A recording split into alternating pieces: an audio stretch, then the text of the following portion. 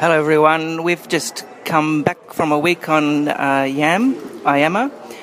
We did some computer training with the community there, and I've met a lovely lady who's coming to Cairns. So we're at the Horn Airport at the moment, and I thought we'd just have a chat. Could you tell me what your name is? Raina Kepa.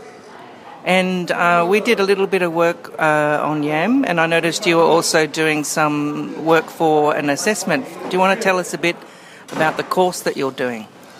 Well, we did our set 3 last year.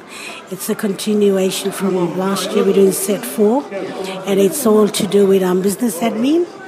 And we, myself and Basana's going to do the training for 2 weeks. So are you able to use the computers in the IKC to help do your course? Oh, yes. Because IKC have 5 computers registered or activated, so that'll make it easier for us to do our work through TAFE. Yeah. And so what was it that you were working on last week or this week? There was a few ladies in there all working on a similar project.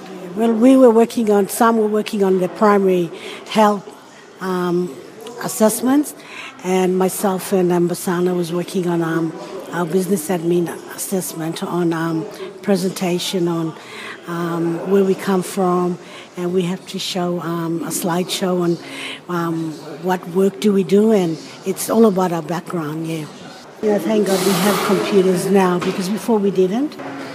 So how do you think you would get on with your course if the IKC wasn't there, if the IKC didn't have any computers? Well, it depends what sort of course we do, see?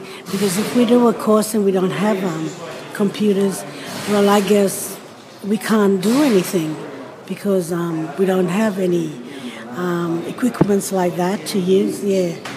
Good luck with your assessment, and thank you for talking with us today. Thank you very much, and you have a lovely day.